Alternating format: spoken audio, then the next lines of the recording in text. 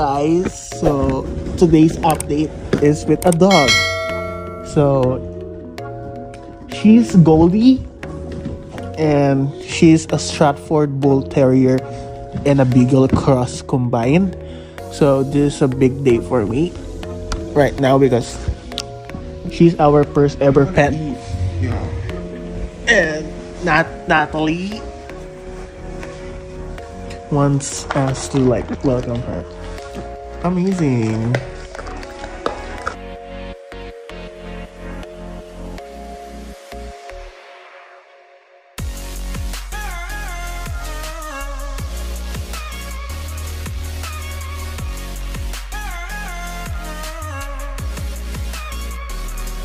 So hi guys, today I'm here in Kmart. So actually galing ako sa work right now and it's a bit good, challenging to be honest, pero kaya. And today we are going to the pet store portion of Kmart. So para malaman natin yung ano, diba? We're gonna buy some stuff.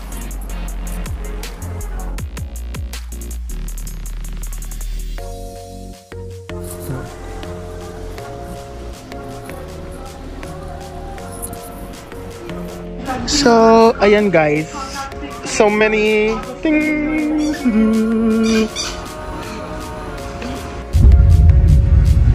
Nakagod ako.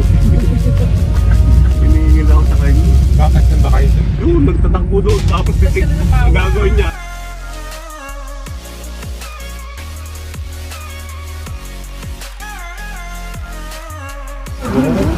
Hi! So, birthday ni Daddy. Happy birthday! Happy birthday to you.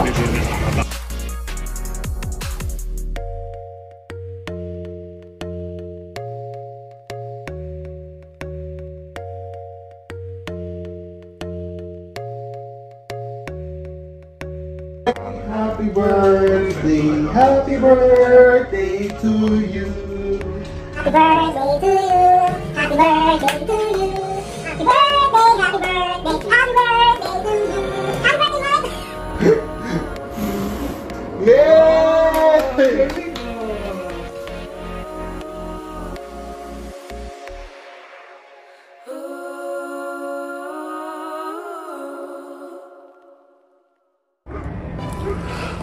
Hi guys, it's me Rom and today ito ang aking vlog.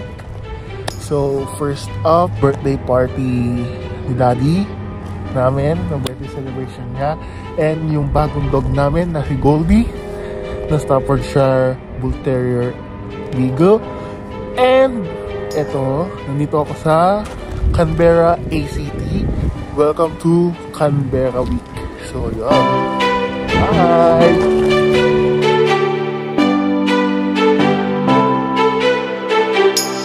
Rising up like the phoenixes, been tired of pushed down the ground. Speaking my heart like it really is, 'cause I can't take another no. I see, I like, I go, I get, no one can holding me back. I see, I like, I go, I get, go, I get, go, I get, go, I get now.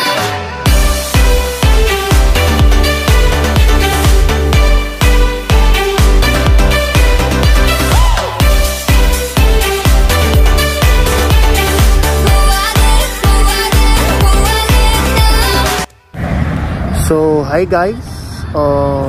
Nandito ako sa gitna ng kawalan. I'm in the middle of nowhere near Canberra. So, ayun. Yan. Nasa rest stop kami. Kasama ko si Daddy. And umusok ang aking bibig.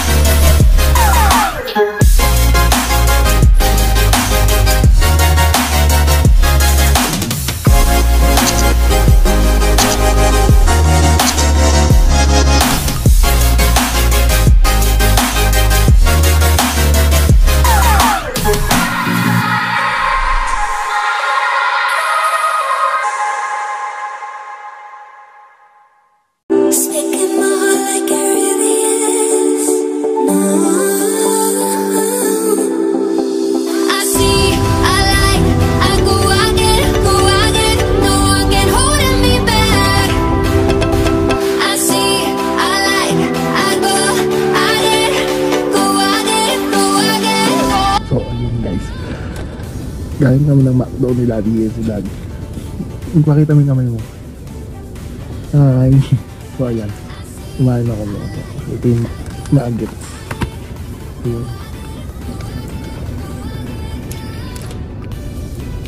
Sayang nito.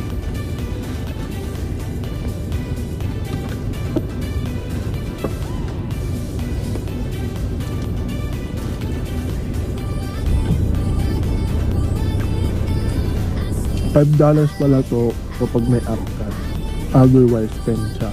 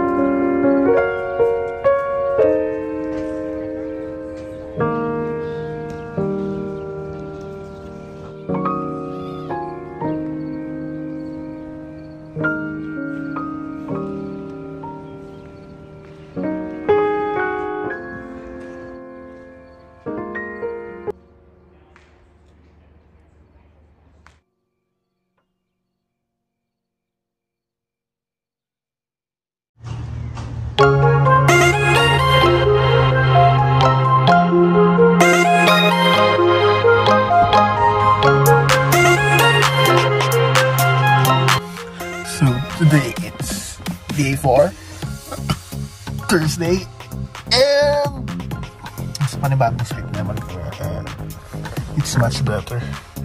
Parang a few miles away lang dun sa main highway. Di tulad ng mga first 3 days na, which is nasa loob mismo ng mga suburb. Kaya ayun, you can literally feel the cold here.